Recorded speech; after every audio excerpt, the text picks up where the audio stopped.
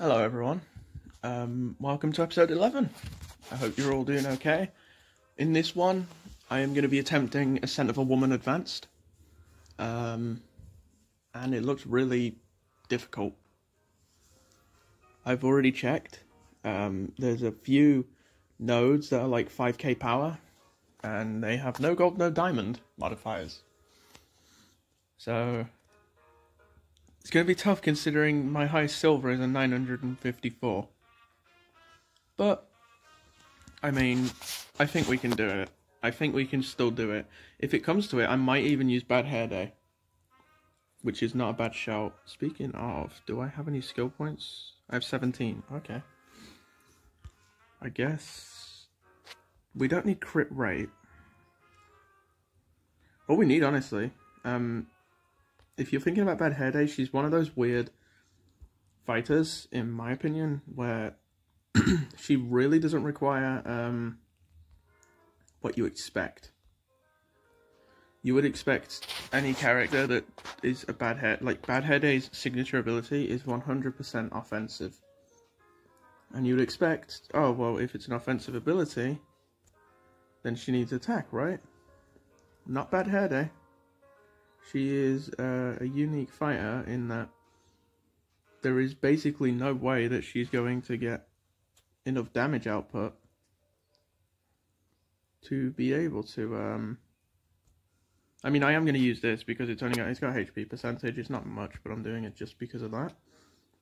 But, yeah, she doesn't have enough attack to the point where you may as well, you are better off just, building block proficiency most of the time so she doesn't take chip.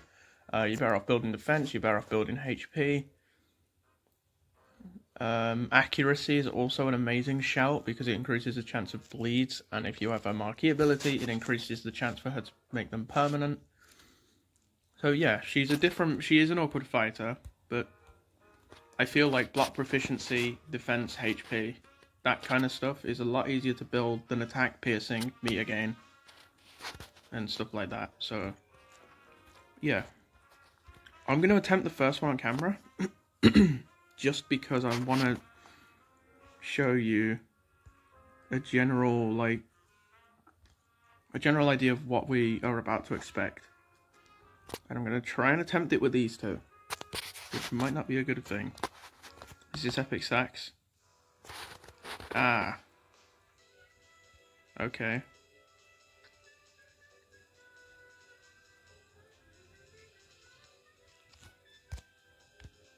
I don't have any way around that.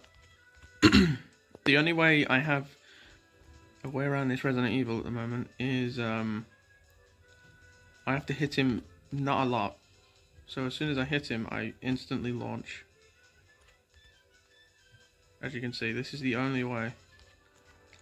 Because I don't want him getting any armor at all. I'm going to use this. It might be a mistake. No, I'm getting lucky.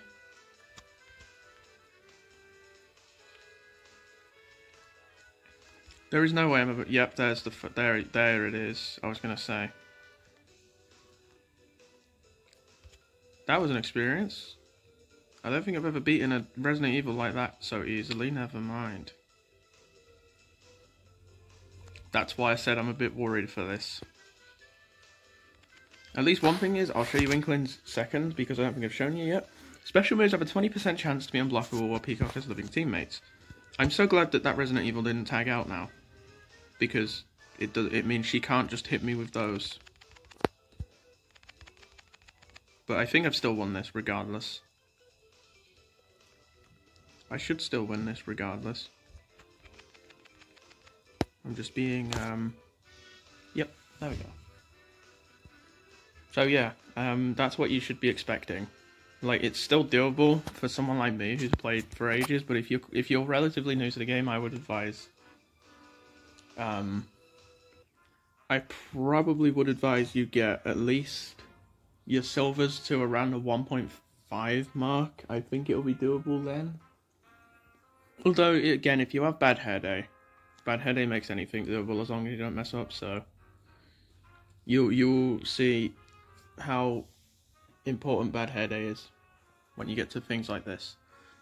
So yeah, that's the first one. I'm going to get to the treasure nodes because the treasure nodes are actually quite difficult. And I only really want to show those because the rest of them are quite straightforward. There's no modifiers, you can use whatever you want. But I will see you when we get to the first treasure node. Okay guys, I'm back. This is the first treasure node. And I've been thinking about it. I think this, for me, is probably the best comp I can do for this. Mainly because Graveyard, as you know, gives heavy regen. So this, in my head, seems like the best. I'm going to invest a little bit in her too because, oh yeah, my coins are gone because I've invested in Inkling a lot. I think it's best to do that, maybe? Not right now, actually. It's not that big of a deal. But I know that we're gonna get a lot of we are gonna get a lot of coins back after this, so I'm not too bothered in using them right now.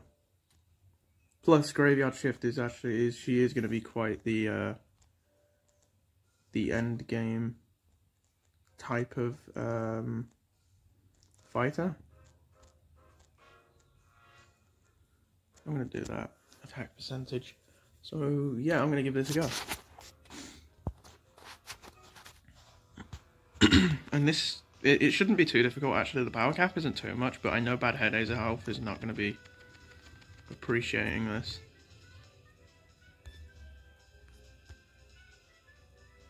Yeah. 9% on a chip. That is quite something. Oh, I also have this Born With It taunt. I should be using it, but I haven't been. It's not because I had it just for the stats. I should be using it, but I haven't been. So I'll use it now. Not that it makes too much of a difference anyway. Plus, I guess if that Last Hope has a Blackluster 3, which I'm not too sure about, it means more damage might actually result in a couple less hits. Meaning she doesn't charge it as much. Which, it doesn't sound like much, but those 2 hits could mean a lot. And as you can see, this is why I've brought Bad Hair Day in. Even though she tagged out, actually, that's perfect. But Bad Hair Day, if this Last Hope gets a bleed, I should be able to remove it with ease. I'm hoping. Right? Please? Yep, there we go. And that's why Bad Hair Day is a stupidly good carry early on. Because things like that. So this should be a walk in the park now. The only thing, I need to kill one of these because obviously you can see my health. Yeah, okay, there we go. Right, the only thing I'm scared about now is this Last Hope needs to revive. Because she hasn't yet. There it is. And it's not even the I thought it was more health than that. Never mind, we win. There you go, that's how you beat that one. Just, Bad Hair Day, I guess. That was relatively easy. I thought that was going to be more tough. Okay, I'll get to the next one, and I'll see you then. Okay, guys, this is the second one. It's basically the same thing, except the fighters are different.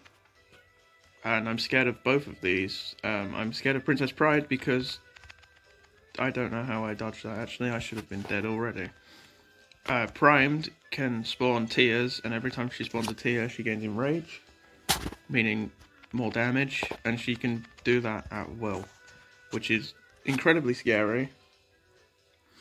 But Princess Pride I'm scared of because if I'm not able to remove her regen stacks when she spawns a tear, she could recover a lot of health in a short amount of time.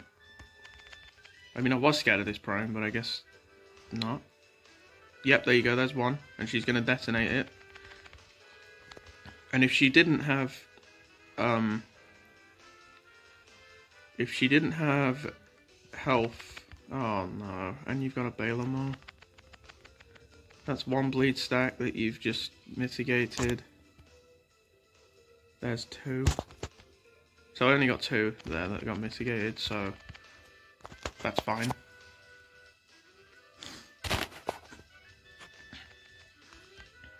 I think this is also another straightforward one. It's just whether you do enough damage so that Bad Hair Day doesn't get killed because of her health. Another word of advice, if you don't know, that is a bait. She throws that at you, and if you hit it, you end up getting stunned for a couple seconds. So it's basically an opener. It works most of the time against the AI, but make sure it doesn't work against you, because you'll get killed immediately. But yeah, I will get to the final treasure node, and then it'll just be a straight run to the boss node up here. So yeah, see you then. Okay guys, I'm back with the third and final one. This one is no Cerebella allowed, which is a little bit annoying because it means I can't use Toad Warrior. But I do have a plan for this one, and my plan is to use Icy Heart with Rusty and Inkling. I'm going to do Rusty first, and I'm going to explain why. Because this Armed Forces is not only going to have armor, but this one is also going to have her in flinching. And she's got it maxed out, as you can see, 10 seconds. It used to be 15, by the way. And it's still, this still scares me a little bit now, this ability. Because it is a time-wasting ability. As you can see, I've been really, really safe while she has it. But I'm going to show you why. I'm going to see if I can... There! You saw it. Rusty converted the armor and flinching into bleed almost immediately. Yep, she did it again. That is why I value Rusty more than Bad Hair Day. She might not be as reliable in terms of her bleed, but I feel that she's the better fighter overall because of that. As you can see, that time it didn't work, I think, because of the 5 bleed, but the Armed Forces died in like 30 seconds there, I'm pretty sure. That is, for a, let's have a look at her power, by the way.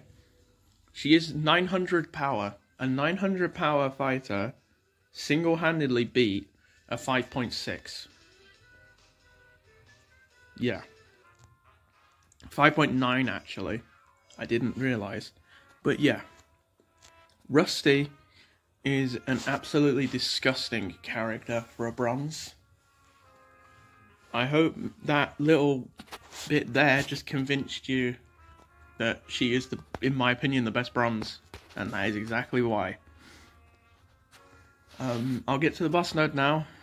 I was expecting that to be a lot more tougher than it was. That's why I used Icy Heart over Graveyard in case I needed to tag out. But it wasn't actually that bad. So I'll see you when we get to the boss node then. Alright guys, I'm bringing you back just before the boss node because the last 2 before the boss node are over 8.5k each. And I apologise, but I'm going to quote-unquote cheat for this. I'm probably just going to use Somersault for it. And I have my reasons. Mainly because A, in this one there's a Dreadlocks. And B, I don't think even Inkling with the 50% bonus damage, I don't actually think she's going to have enough firepower to beat it. So yeah. I'm also checking something real quick. Attack crit. Okay, I kind of need to keep that. Right. I shouldn't do this, but I'm doing it. It's only 30k. I mean, I'm just going to do this real quick because, what's her attack stat now? 1,423? I can check like this. Yeah. Okay. That should be a decent enough attack. I'm also going to have Vaporwave in the back because I've kind of been neglecting this Vaporwave. Which I don't want to... I use Wolfsbane like a lot, so I don't want to make you guys think that Vaporwave is a bad fighter. It's just... Wolfsbane is probably more of a carry right now because he's a lot easier to use than Vaporwave is. But yeah, you can... I might have actually been able to do this with Inkling, but yeah, you can see. This is a diamond. This is diamond level damage. And she's not even invested in except like for one move, which doesn't do anything. But yeah, 700 hits all the time. But this is gonna prove why I'm using her. Probably. She crit as well? No.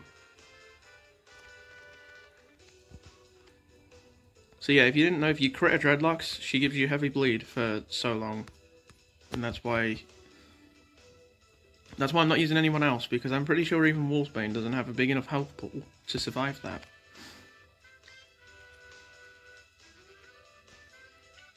I was very shocked to see that somersault crit there, though. She hadn't crit the entire time, and then she crit on her best... Probably the best move that I could have crit on for damage. But, yeah, you can see there. Somersault kind of makes light work of it. I mean, it's not like I haven't really used this somersault that much, in all fairness. Like, it's only level 5, as you just saw. It's primarily for skill points. Like, I know I've just put skill points back into her, but I think that's for the best, because she can be you can invest in diamonds a tiny bit, but I'm definitely not at that point yet. I just did it for convenience. Not that I should have, and I wouldn't advise you guys to do it either. But yeah, I did it just for my convenience, just so I can beat these nodes. So if you guys have a diamond at this level, don't... you can still use them for things like this. If there is a fight where you're like, okay, I truly am worried for it, just use a diamond. Like, I was worried for this a little bit, in terms of this fight. In terms of this, this account's power right now, I was a bit worried for this one. But it seems to be going alright, and that's mainly because of... yeah. Mainly because of somersault. Also, I'm shocked that this is a 17-minute video of actual content and not me just rambling. This is me, like, actually just explaining everything. But yeah, we're at the... we're not at the final one yet. I'm probably not going to show you... Actually, I should show you the final one, because it is a scary fighter. But yeah, I'm going to beat this last hope, and then I'll see you back then. Okay, I'm back at this. This is why I wanted to show you it. Because this fighter is a pretty ridiculous fighter, especially in one-on-ones.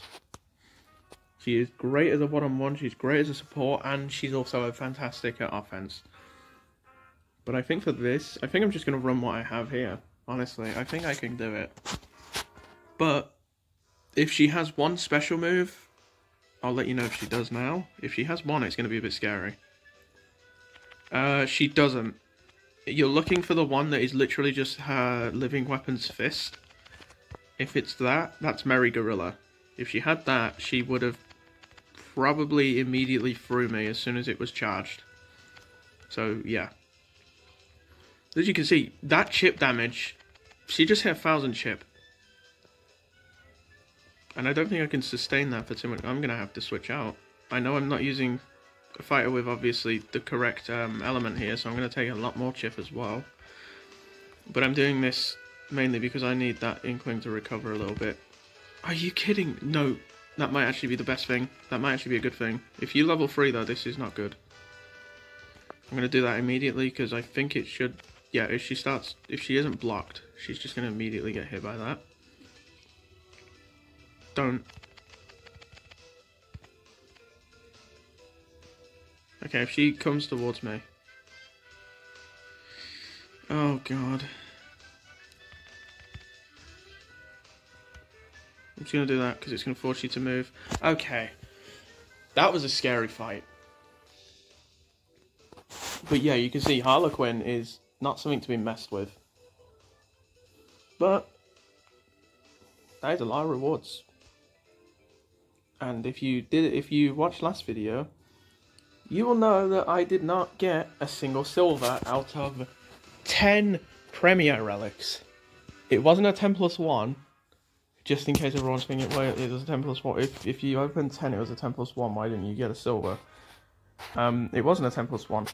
It was just 10 separate premieres from a reward, from being Who's the Boss, and I did not get a single a single silver, and I needed literally what? Wait. Oh, it's not that good. That's decent. That's meh. Most of these are bursts, so I don't care. That's meh. No.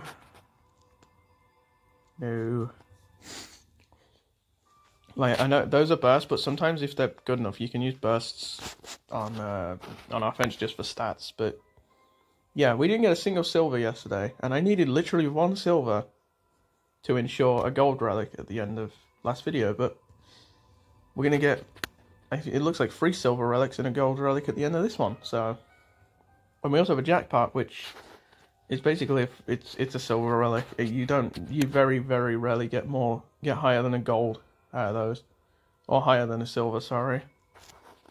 It looks like these premiers are also going to be the same thing too. Okay, is this account like rigged all of a sudden?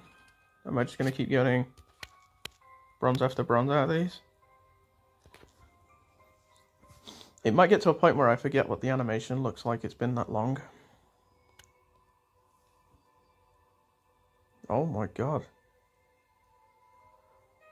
So that's 16 premieres in a row without a diamond. Or without, no, sorry, not a diamond. I don't expect a diamond. Without a silver at least. That's not good odds. I was expecting this to be a bronze at that point. Robocopy, not good. Come on, I'm looking for perfect dark, mainly. If I can get a perfect dark. Mismatch. Unfortunately, I've already got the other double. Also known as the better double. Or the best silver double. Oh yes, Tomb and Gloom. Seeing that gave me so much nostalgia. I used to get Tomb and Gloom out of this jackpot relic every single month that I got it.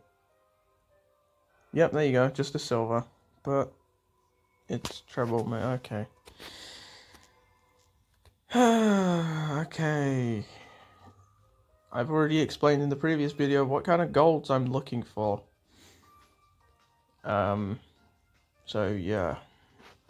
This is going to be quite a nervy ending to the video, because if this isn't a good gold, it might make a difference. I'm looking for a couple, please. Oh my god. Okay. No, it's just Rainbow Blight.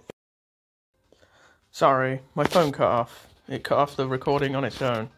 I guess even my phone was so excited that we just got a goddamn Rainbow Blight.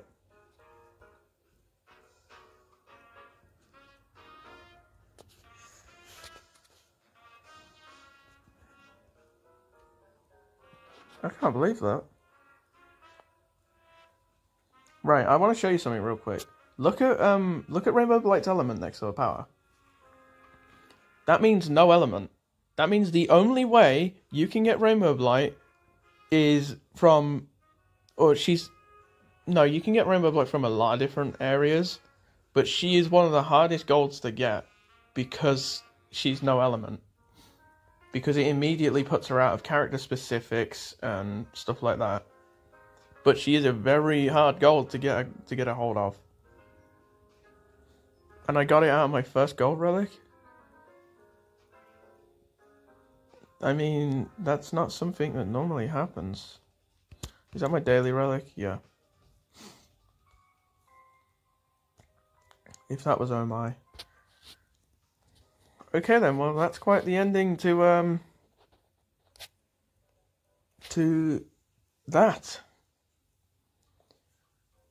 Meaning I have another fighter that I'm going to have to work on a little bit. So yeah, I want to thank you guys for watching. If you've made it this far, I appreciate it. And I'll see you in the next one. I hope you all have a good day.